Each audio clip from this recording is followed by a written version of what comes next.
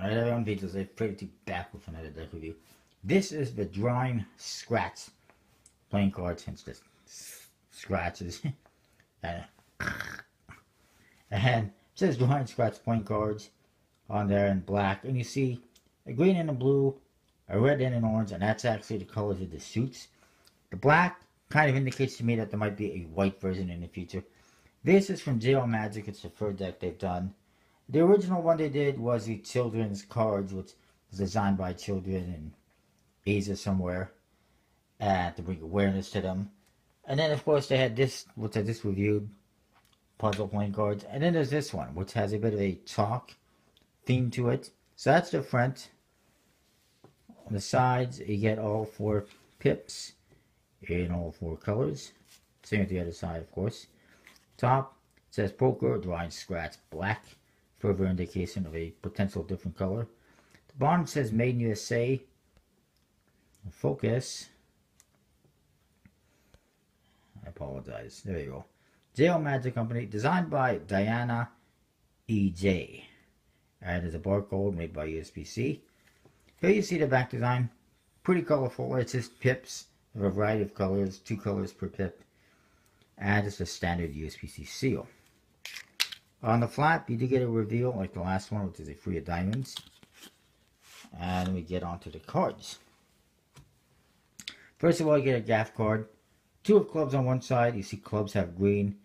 And, you know, the pips actually, they look like they were drawn by somebody, a kid, whatever, using chalk. And it's pretty interesting. The other side is a King of Hearts. So it's a gaff card, 2 of clubs, King of Hearts. You also get a double backer, of course. Very colorful. It's a mirror image back. A little bit thick on the borders, which aren't even necessary in this. It could have been, I mean, it's essentially borderless anyways. But it's fine. Then we get to the Jokers. This one has a bit of a diamond thing going with it.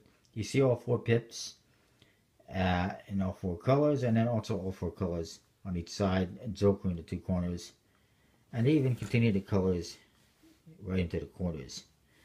The other Joker is similar, except it's just Joker top and bottom. And it's more of a square. And I like these because they can be used as wild cards. They remind me of the wild cards from The Ace of Spades. Spades is in a blue color. It says Drawing Scratch playing cards with a nice pip. And then you get to the court cards. This is what the spades look like. Reminds me of the Vanda decks, by the way. Especially that one. Because that's like the Vanda back design right there. Here's what the hearts look like. Which you kind of saw already. The clubs. And then the diamonds. Which are actually pretty nice. And I like the 4 colors as well. And all it is 4 pips. Making a flower type element. Number cards. Fairly standard. Just each suit has its own color.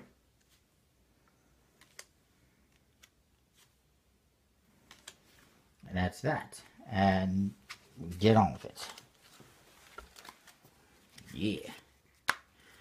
Alright, the back design. It's better than the puzzle deck, that's for sure. It helps to have an actual designer, I guess. It's pretty colorful, fun. Although it's not, you know, elegant or anything like that, like a Jack Robinson deck, but it's not bad. I'm going to say 4 out of 5 for the back design. The faces, I like. I mean, yeah, the court cards are a bit repetitive, but unlike the puzzle deck I just reviewed, it's not all the kings the same, all the queens the same. It's just all, you know, clubs are the same, hearts are the same, diamonds are the same. You know, it changes by suit. Which is almost the same as just having each court card being the same. But it's a little bit better. And they're a little nicer, friendlier looking, easier to use. So I like it. I'm going to say 4 4.25 out of 5 for the faces. I like the faces. I like decks that have a different color per suit. And these colors really pop. They're really bright and vibrant. Which is nice. Well, maybe not that bright, but they're pretty vibrant anyways. They pop. The orange ones are pretty bright. Handling wise, it's bicycle stock air cushion finish. It's not bad, so I'll say 4 out of 5.